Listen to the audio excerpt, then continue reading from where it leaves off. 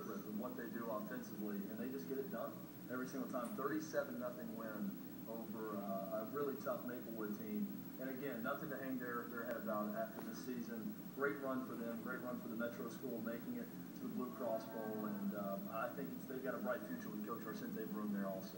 Runners-up in 2009, now back-to-back state champions in 4A, the Greeneville Green Devils, and here's how they did it. The final score, 37-0 over Maplewood, as we check out the highlights from earlier today. Greeneville's first possession, touchdown rushing for quarterback Tanner Stewart. You're going to see a lot of number 10 on this game. With the keeper, it's a touchdown, 7-0 Greeneville. A minute 44 to go in the first quarter. 255-pound tailback Jamil Hall uses his 6-foot frame to go in for the touchdown, 14-0 after one. This is the second quarter.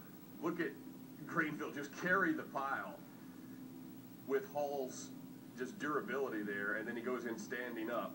The score 21-0 at the half. Third quarter now. Here goes Hall once again. Unbelievable. Look at the big guy run. I mean, it seems like anytime they needed a third down, they went to the big guy, Jamel Hall, and he got it done. Yeah, Tanner Stewart with another keeper. It's 28-0 Greeneville over Maplewood. Maplewood quarterback Alvin Stokes trying to make something happen here. Throws deep. It's picked off by Greeneville. Greeneville gets the ball back. Here goes Jamil Hall once again. Picks up the first down. No, fumble recovered by Maplewood there in the third quarter. And look at the contribution of the stars for Greeneville, too. You got Jamel Hall, Mr. Football finalist, Terrell Rollins, Mr. Football Award winner, and they got it done all day long. And then I think Tanner Stewart is putting the finishing touches on the game for Greeneville.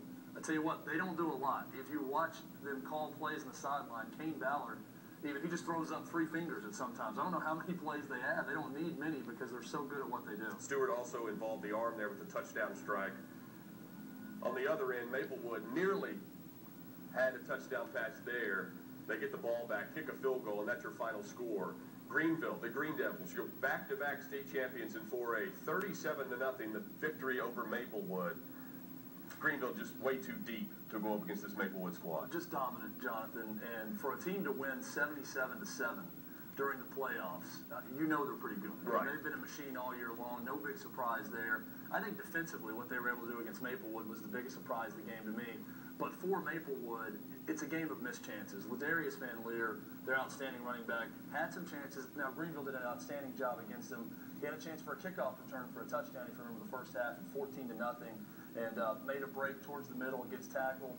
Game could have been different there, but Greeneville just continued to roll. Maplewood, a great defensive team all year, only allowing 8.5 points per game. Talking to Arcente Broom at halftime, he said, we've got to tackle better, and that didn't get any better in the second half for those guys. And a disappointing ending, but a great season for Maplewood nonetheless. And congratulations to both teams, both Greeneville and Maplewood.